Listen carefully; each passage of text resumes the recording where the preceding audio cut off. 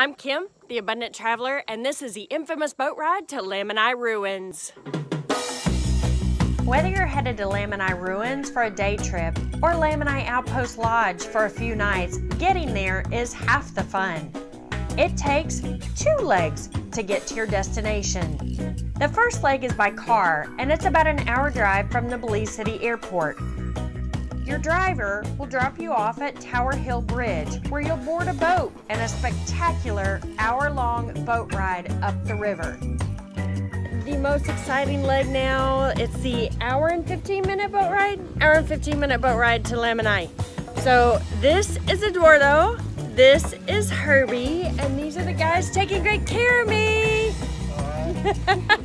My guide Eduardo made it so much fun. It was in and out and through little curves and turns. You never knew what was around the corner.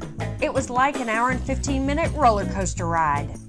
Be prepared for anything, it's starting to rain. This beautiful river, called the New River, snakes through northern Belize, and it is teeming with wildlife.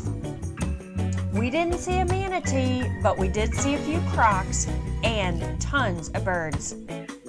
Not only did we see some crocs and beautiful birds, we did stop at the Mennonite community and we saw some fishermen along the way.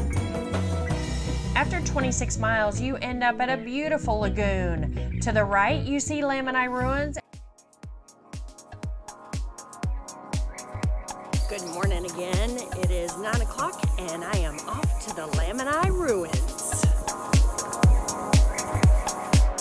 The ruins are unique because they're built along the banks of the river. There's 3 temples that have been excavated: the Mass Temple, the Jaguar Temple, and the High Temple. You can also see a ball court and a few other outlying buildings. You can climb to the top of all 3 temples. Mission accomplished. I climbed all 3 temples at Lamanai Mayan Ruins.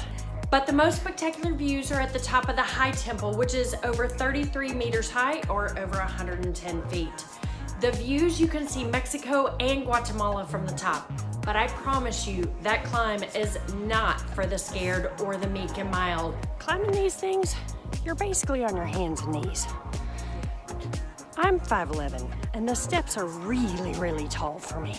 I've been lucky enough to see many ruins throughout the world on my travels, but what I loved about Lamanai was no one was there.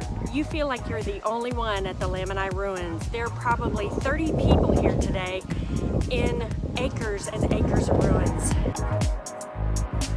I think I only saw 3 or 4 groups of people the day I was there, but what I can tell you is the place is teeming with wildlife.